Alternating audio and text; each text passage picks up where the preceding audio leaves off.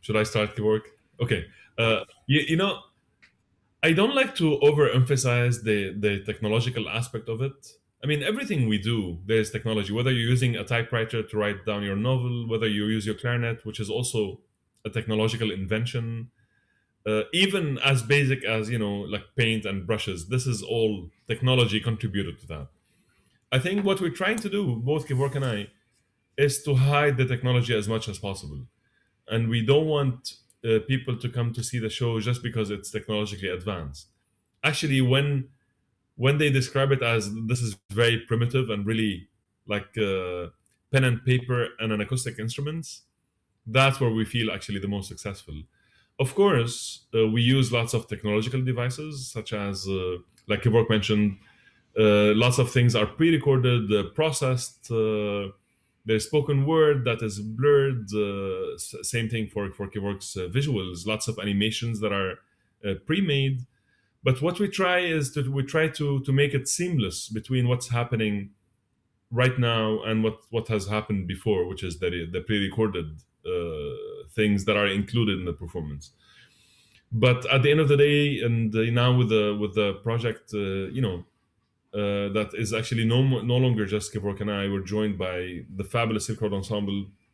Everybody's an improviser. Everybody's a composer. Uh, the technological aspect is gone. I think we're trying to bring to the forefront the human element of what's happening. That's why it's actually incredible that we're doing live performances. I think live performances is a wonderful way to put technology aside and just see what happens when you actually blow air in an instrument and then it produces sound. I mean, this is, of course, it's a physical phenomena, but it continues to be amazing for me, and that the instrument comes to life when you just put air in it. And whether the performance is successful or not, it's really hard to gauge that. I think we feel it's a successful uh, performance if it was moving. I think being moved by what we do is the most important.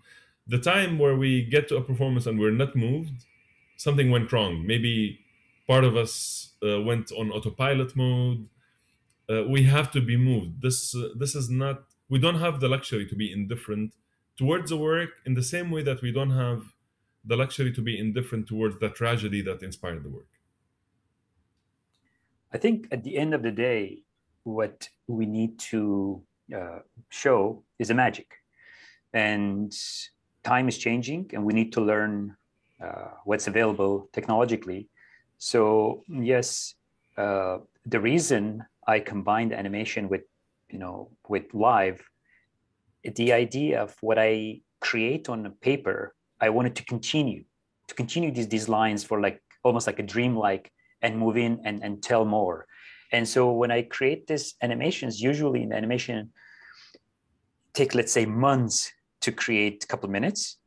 And in a couple of minutes, I could create the entire drawing. So it's like I'm using actually two very different approaches to tell the story that we're sharing. And yes, we are using cutting edge technology. Between software is kind of designed for my project, and I have a wireless MIDI controller, and we need to have monitors to kind of watch what we're doing. Otherwise, sometimes my hand can go out of the composition because the screen is behind us and we're watching the audience, and we need to have little video monitors to watch. So those things are kind of basically tools for us to kind of achieve this performance. And at the end of the day, two important elements. One, Kinan said, is the moving element, and the second, the performance need to have a magic. And I'm hoping that we're kind of achieving using today's technology and putting these two elements in it.